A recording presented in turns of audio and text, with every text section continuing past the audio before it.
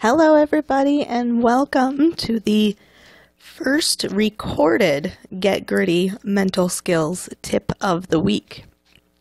Today's tip is about writing positive affirmation statements. And the key here with positive affirmation statements is that they have to be believable.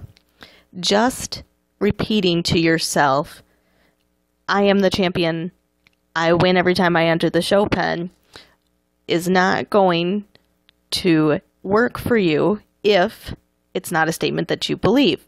So when I help people write their positive affirmation statements, I have them follow it with something. So let's say one of your common doubts is forgetting your pattern in the show pen.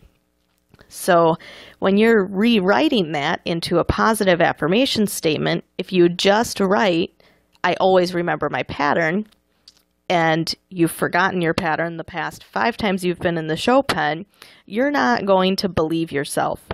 If, however, you rewrite your positive affirmation statement to be, I will remember my pattern, provided that I write it down before I enter the show pen. Or I will remember my pattern if I practice my visualization. And this does 2 things. One, it makes it believable because you're giving it a reason why it's going to actually happen.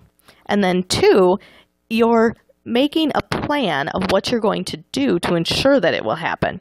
So both of those things transform that positive affirmation statement of I will remember my pattern into something that's more believable and more concrete. So that's your mental skills tip of the week.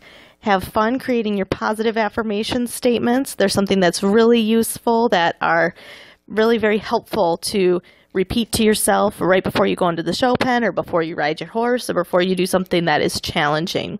So if you have any questions about that, feel free to contact me, hit reply to this email newsletter, or if you're watching this on Facebook, just write a comment and I'd be happy to help you write your positive affirmation statements.